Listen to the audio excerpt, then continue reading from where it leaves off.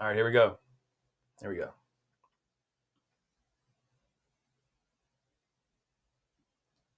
All right. So as I was saying, we always have to state our restrictions. That's when the denominator equals 0.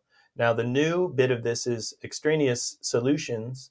It's a solution that we'll get for our problems we're going to do. And it's when the solution makes the denominator 0. So we have to watch out for that. That's just something at the end that we're going to have to put. It's still a solution, but we would mark it as an extraneous solution. Okay. So our strategy is to multiply all fractions by the least common denominator. That is going to get rid of all the fractions right off the bat. Because if there is something that all of our denominators will go into, the least common denominator, if we multiply the top parts of the fraction by that value, it's going to cancel out at least part of, well, it'll cancel out all of the denominators. So if that doesn't quite make sense, don't worry about it. Our process for this, that's our strategy, but our process is to find the least common denominator first. Okay. So how do we find the least common denominator? In this case, we have x, we have 12, we have 3x. Okay. What I always look for is what is the greatest number in there? What is the greatest number? And here, the greatest number is 12. And then I look to see if there's any other numbers. 3, does 3 go into 12? Yeah, 3 times 4, right? Then, so I know that my least common denominator, I know it's going to have 12 in it. Then I look and see, well, how about the variables? Are there any variables involved? Yeah, there's an x. Would x do it? Would 12x do it? Yeah, because these are just x to the first power. 12x is our least common denominator because x will go into this, 12 will go into this, 3x will go into this. You see, it's just a matter of least common denominator. First, you look for the greatest number, which was 12. And then I look at what degree my variables are. It's only x to the first power. So 12x to the first power will work for all three of those denominators. It's the least common denominator. That might take you a little bit of work, but maybe you can look at this one down here and already start to see it, right? Look for the biggest number. Do all the numbers work into that? Yeah. Look for the greatest degree value. Does it all go into that? Yeah. Okay, so I think it's going to be quicker even as we go and find the LCD for this. LCD sound system. All right, here we go. So our step is to multiply 12x into all of our fractions. And since it's 12x, it's a whole value. It's 12x over 1. That's why I'm multiplying it to the numerators. It's not 1 over 12x. I'm not making the denominators more complicated. I'm multiplying something to all of my numerators that will then allow me to cross out portions of the denominator to get rid of all denominators. So that is, let's see. I'm going to really zoom in on this because I wrote it kind of small. Whoa, not microscopic zoom. There we go. All right, look. We have 12x and x. Guess what's going to happen to the x's? X over x is 1, so those are out. You see? It's a nice method because then we can go through. We know all the denominators will work with this 12x that we multiply to each fraction. So look, 12x and 12, those 12s are gone. Oh, yes, I like it. All right, here it's a little more complicated. Not really. The x's are gone. And then it's just a fraction, right? It's 12 divided by 3, 12 divided by 3. So we're going to write 4 right here. Okay. Everyone okay with that one step? Maybe that's like the one part that is a little disconnected. But when you get rid of all the variables and you just have, you know, I could have even simplified this and kept the 12 up there. It doesn't matter. It'll be the same thing. Okay. But I had 12 and 3, so I cancel both of those. 12 divided by 3 is 4. So now I end up at my next step. The first fraction, what do we have? 12 times 5. 12 times 5 is 60. Minus. Left over in the numerator for the second fraction is 3 times x, 3x, equals. We don't have anything in the denominator. That's always the goal. See, yep, all gone. So the 12x is gone. We had 9 times 4, 36. And now I look at that, I'm like, oh yeah, math 1. Once you did all the work, the second half of this problem is math 1-ish. Because look at that. We can do that easily. Easily. Minus 60. Minus 60. Negative 3x is equal to, what is that? Negative 24. Negated out that 60. Now we're going to divide by negative 3. Oops. Cancels. Okay. And then we'll go over here, and x is going to be equal to 8. We have to state some restrictions now. Let's look to our original before we canceled everything out. It looks like if we had 0 for x, we would end up with a 0 in the denominator. I should have done that earlier. Actually, I remembered that now. We'll do it for the next one a little earlier. But is this, tell me in the chat, is this an extraneous solution? Just looking back up, what was the extraneous solution? It was when the solution makes the denominator 0. Thumbs up or thumbs down. Is this extraneous? Can we have 8 as a value for x? I actually worded that weird. I'll try again on the next one. I'll ask that again the next one. But this is not extraneous. We don't have to write anything extra. The reason it's not extraneous is with x is equal to 8, if we put in x here, or we put 8 for x, that's fine. It doesn't become 0. If we put 8 there, it doesn't become 0. The 12 is going to stay the same. So this is our final answer. X is equal to 8. X cannot equal 0. That's the only restriction. All right. Hey, not bad. Not bad. Let's go ahead and move down then. Here we go. All right, I'm going to do a better job at this one, getting the restrictions right off the bat. We'll get those out of the way. All right. Well, let's go ahead and straight our restrictions over here. Restrictions. We might rewrite it when we get our answer. But what values for y will make us have a 0 in the denominator? Somebody tell me in the chat. Y cannot equal what? Yeah, Hunter. Anybody else? I just need 2. A y cannot equal, thanks Dave, y cannot equal 0. Hey guys, give me a thumbs up, sideways, down for restrictions. Restrictions, finding restrictions, the denominator. Yeah. Okay. So now we want to go in here and we want to find our least common denominator. And looking here, remember, we always look at the numbers first because we're looking between these 3 denominators. The number is going to be 2 because 2 and 2. The other numbers, 2 and 2, will go into 2. And then I look at my variables involved. I look at the highest degree. It's to the 2nd power. So if I make this 2y squared, that's my least common denominator. We don't have to do, so for instance, it's the least because I don't have to make this 2y to the 3rd power because I don't have to accommodate a 3rd power. We always go for the lowest common denominator, looking first at what number is involved. The highest number we take, the other numbers will go into that higher number. I look at the highest degree of my variable. The other variables, if that's the highest degree, will go into that as well. So we know our lowest common denominator. So let's go ahead and put it in here. 2y squared. 2y squared. You're just multiplying everything by 2y squared. This is going to allow us, since it's the lowest common denominator, we will get rid of our fractions. All right. Oh, look at the first fraction. The first fraction. This is nice. Now look.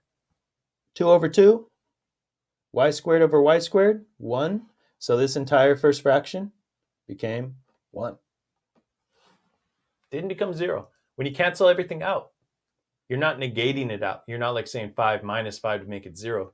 This is 2y squared divided by 2y squared. Anything over itself is 1. Just a reminder. Now this over here, we have a y in the denominator, a 2y squared in the numerator. So we're going to get rid of one of our y values. It was y squared. 2y squared is 2 times y. So when I cancel that out from the y on the bottom, I end up with 2y for the second fraction. I like these. This is going quicker. Example 3 is harder, so we'll get there. Lastly, 2 on the bottom, 2y squared on the top. I'm going to get rid of the 2's, and I end up with minus y squared. Interesting. Let me check some real quick. So get down to that point there, and let me go ahead and check one thing in the homework.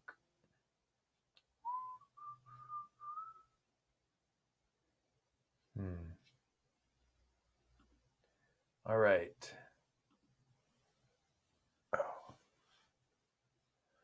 This one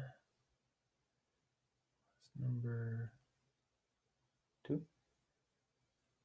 Yeah. Huh.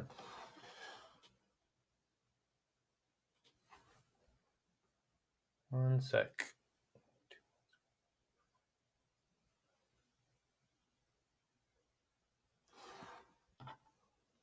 Okay.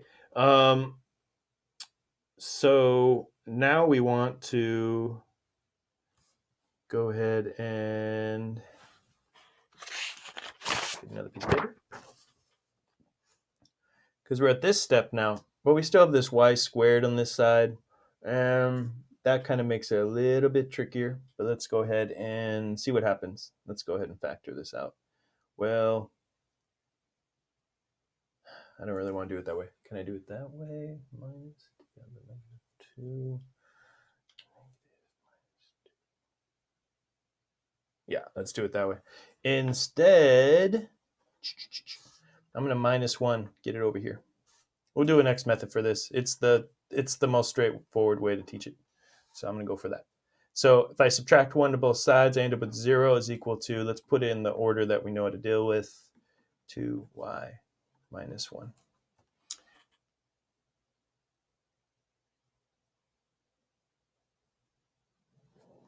One sec, guys. I don't want to go the wrong route with this. Let me double check that I wrote this problem down right. All right, here we go.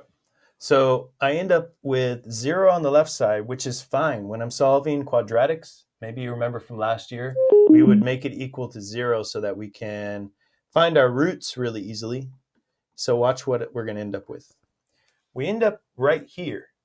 But the thing is, I can multiply both sides to get this to be a positive y squared. I can multiply both sides by -1, and it doesn't change the roots that we'll arrive at. Okay, so I'm going to multiply both sides by -1. 0 times -1 is 0, and on the right side, we'll end up with this.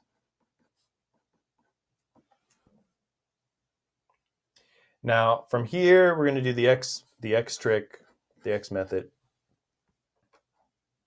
and we'll put in 1, we'll put in -2.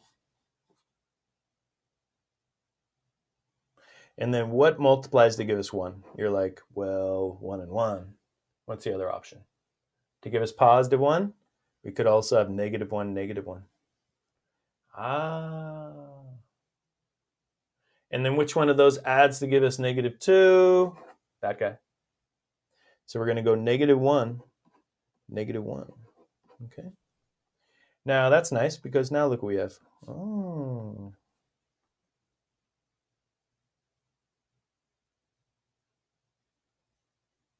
Now this is like a math 2 kind of refresh here, because remember what we're asking here is what x values, look, if it equals 0, that means that either this expression is going to be 0 because 0 times anything will give us the 0, or this expression over here is going to be equal to 0 because 0 times anything will give us 0. So all we have to say to find our roots is, we don't have to do this twice because they're identical, but we would say, well, when does this equal 0? That's going to be my solution. That's going to be my root. So this is related to when you guys were doing quadratics last year. I don't know who teacher most of you had, so you might not remember that clearly. But let's zoom out and see what we did for this problem.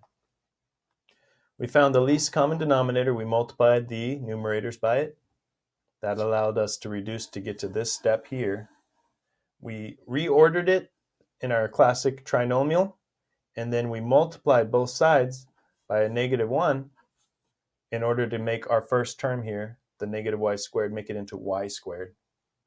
That allowed us to do like a standard trinomial, get into two expressions using the x method. Then you take each of these, we only had to do it once because they're identical, but you take this and you say, well, when does this equal 0? Because 0 times anything will give us the 0. Then this equation would remain true. So we set it up, x minus 1 is equal to 0, add 1, and we get x is equal to 1. And that is going to be our answer. And we got to state our restriction. I'm seeing that I changed it midway to being x, and that's why I have this tape. And now it's back to what it was, y. Let's see, we also said y cannot equal 0. And if I plug in 1, it's not going to make any of those zeros, so we don't have to put extraneous. We're done. That was, there was a hiccup in there, so I hope that all came together all right for you. All right. I'm guessing some people don't like this step, multiplying by -1. Just kind of accepted that that's something we can do. If it's an equation, we can multiply both sides of the equation by whatever we want, and we don't change the balance of it. And the reason I chose -1 was I wanted to get that negative y squared to just be y squared. So when you multiply both sides by negative, we get here, we can work it out, we can get our answer.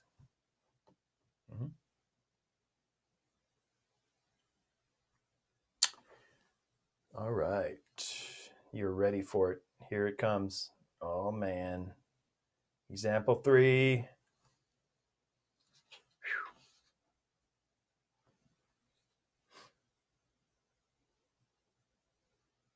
Nah, that's gonna be all right. Because those denominators aren't crazy tricky. It just has a trinomial.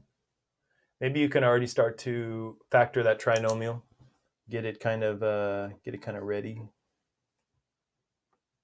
for the next step.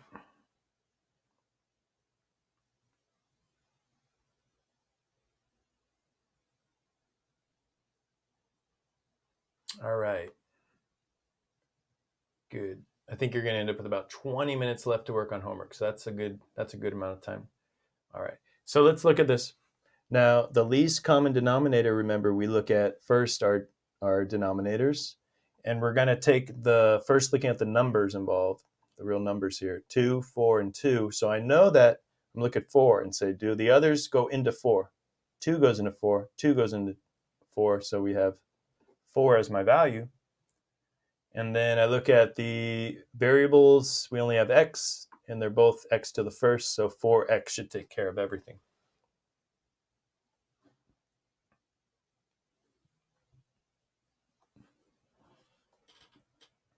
Okay. Next, let's go ahead and rewrite it with that 4x multiplied into all of the numerators.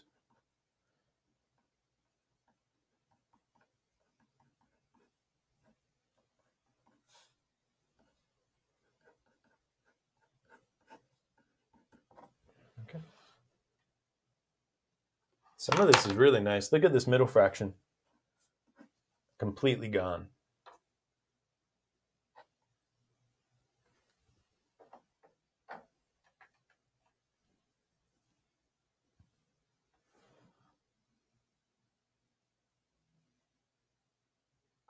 First fraction, 4x on the top, 2 on the bottom.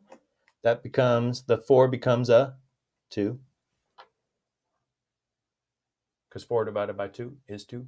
And then I look over here, the x's are going to negate, or excuse me, they're going to cancel out. They equal 1. X over x is 1. 4 divided by 2, again, we end up with a 2 on the top. All right. Let's take a step back. We have to state a restriction here before we go further. We canceled out some things, but we could see that if x is 0, it's going to make the denominator 0. So let's just go ahead and state that as a restriction.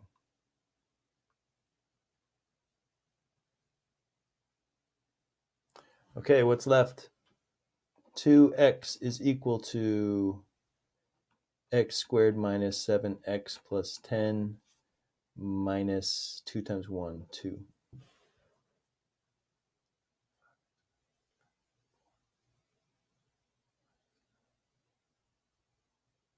Yeah, this works. Now, let's get everything to one side and combine terms. I'm going to combine these as well, just in one step here. And we'll end up with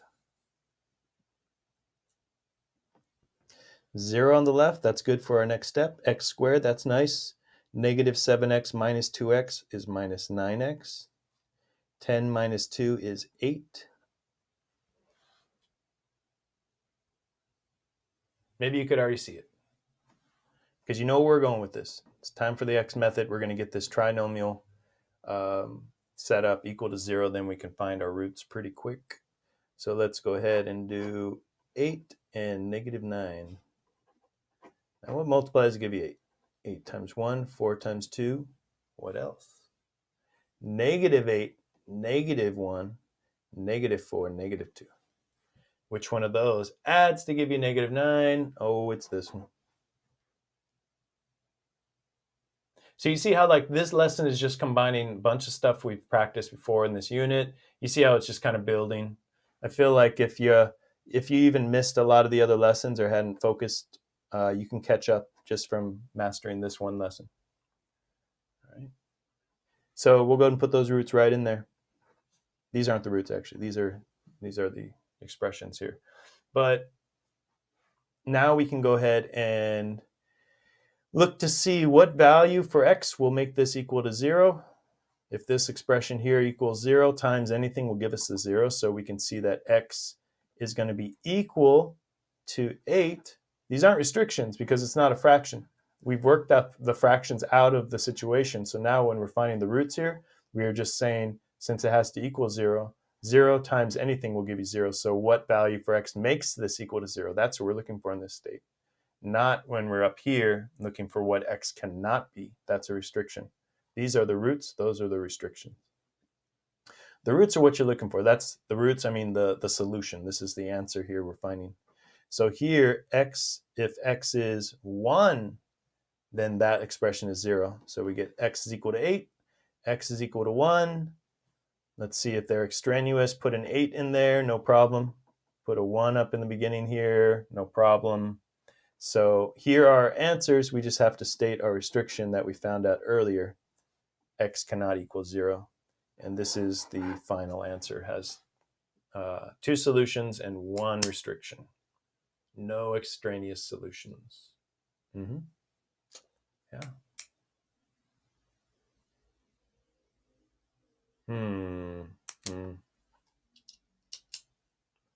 Okay. Well, let's take a vote.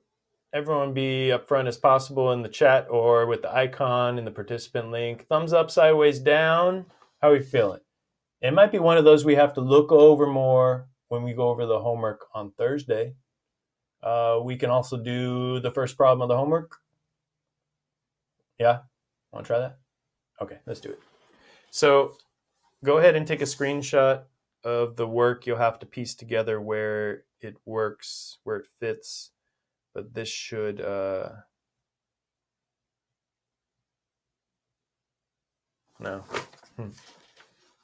There we go. I'll just show the work. Go ahead and screenshot that, and you should be able to piece that together with your notes. All right, let's do one of the homework problems. And I gave you, I think 6 through, double check. Yeah, I gave you 5 through 10. So let's look at number 5.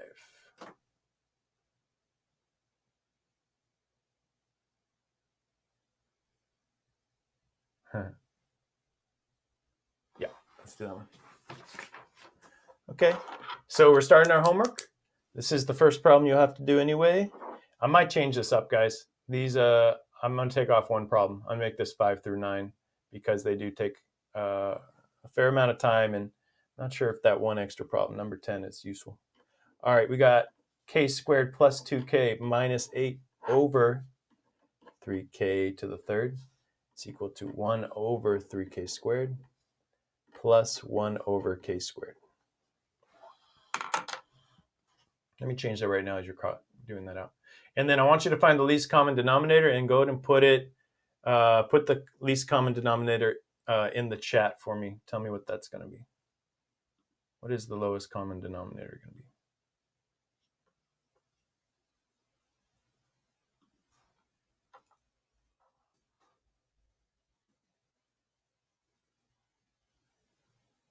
Not 6.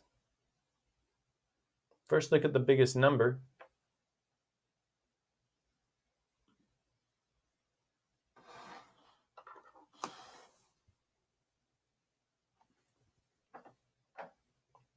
Okay.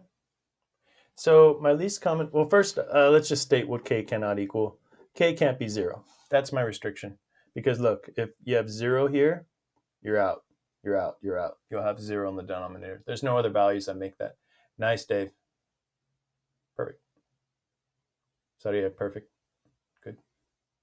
All right, you're going too far with that. You'll see. One sec. So next, let's find our least common denominator. So remember, the least common denominator looks at our denominators. And it wants to find, we want to find the denominator that all of these denominators will go into. Either as a multiple, we want the multiple that works for all of these. Okay, so watch. Well, the way you figure it out is you look to see, well, what is the number? What is the constant? The constant is a 3 and a 3 and a 1. So my lowest common denominator is always going to be, ideally, it's going to be the greatest number that you see. There's other more complicated situations, but we're going to start with this approach. So the lowest common denominator is 3. Then I look at my variables, k to the third, k squared, k squared. What value will all of these go into? It'll go into k to the third. So what I'm saying is we are going to end up putting 3k to the third up here, up here, and up here, because we want to be able to cancel out all the denominators. So the lowest common denominator has to at least be as robust as our largest term, as our most complicated term. Okay, so now that we have this situation, what we can do is we can multiply all of them by 3k to the third.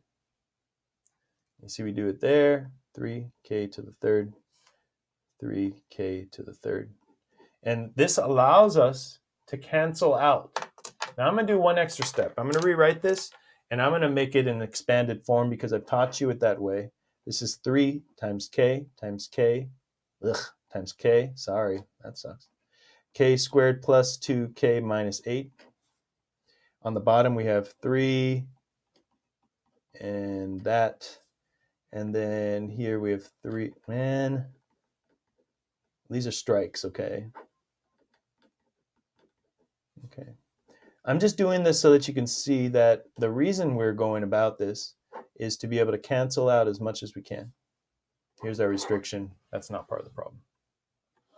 So let's go in there and cancel out what we can. 3 over 3 is 1. K over k is 1. K over k is 1. K over k is 1. You see, the reason why we chose 3k to the third for our lowest common denominator is because it gets rid of our most robust denominator. It just did. Now the first fraction has no denominator. Here, what do we get?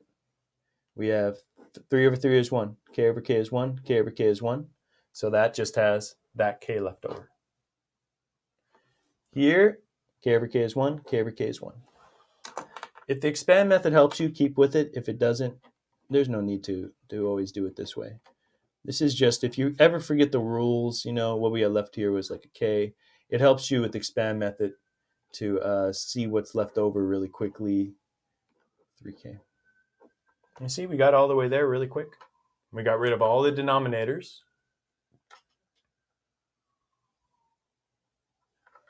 Let's go ahead and, before we move anything, let's go ahead and combine these. Okay.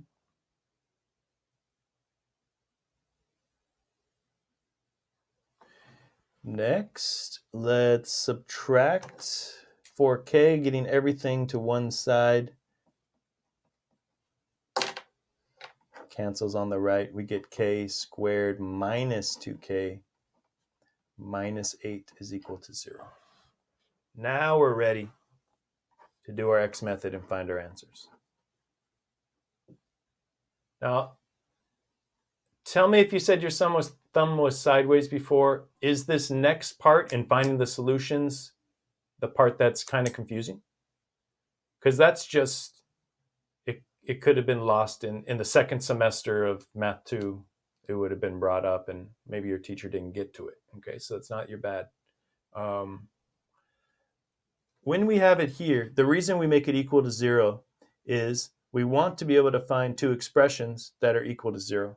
Because think about this, if this number was 8, if we had 8 here, then this expression has to be equal to 0 because 8 times 0, that's the only way to get 0. So as we set this up to 0, now we'll do the x method right here for the trinomial. That is going to allow us to convert this trinomial into two quantities that we can then quickly find our solutions. So maybe I just used a lot of new terms you didn't recognize when I was saying roots or those kind of terms, but we're still just looking for the solutions. And it comes from that idea that the product of two numbers, if it equals 0 when we multiply two values together, one of those values has to be 0 for this to work. So that's where we bring this over here from our trinomial and we say, well, what values multiply to give us -8? Let's see, 4, -2, -4, 2, 8, -1, -8, 1. That's all of them. And then which of those combine to give us -2? Remember, we're multiplying to get here, we're adding to get there. The two numbers are going to be -4 and +2.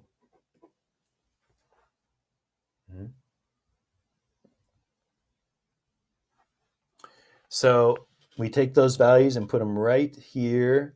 We've done this step. We've gotten all the way to this step before in factoring using the x method. So if it's the last key step here is to look and see, well, this is going to be equal to 0. Let's see when this equals 0, because that would satisfy this. No matter what this value is, any value times 0 would give us our 0. So this is where, if you couldn't see it, maybe you could see that really easily. You would just ask, when does that happen? And you would also ask, when does that happen? Because those are our two options that will allow us to make those two expressions equal to 0 when we multiply them. So let's see what answers we get. X is 4, X is -2. Those are our two possible answers. So you're going to end up with more than one solution sometimes. And remember that the number of solutions possible is always going to be the greatest degree in the problem. Here it was second power, so we can have two solutions. Okay, then we just have to, I see that along the way I changed it to x's, didn't I? That's okay, I like x's more. So we got to say as well our restriction from the beginning, x cannot equal 0. So we end up with that as our answers. Then I changed it back to k. Nah. There we go. All right, give it now. Thumbs up, sideways, down. Hey, please don't try to say yes if it's not a yes. If it's still sideways, just let me know. It might even accommodate how I deal with Thursday, how much time we give to these homework problems. How about on Thursday we plan on going over all of them? We'll just go over all of them on Thursday. And the thing that we'll do last, the last lesson, is so related to this. It's so related to this. So don't worry about it too much. Okay? I'm gonna stop the video because that's like 35-minute video. It's too long.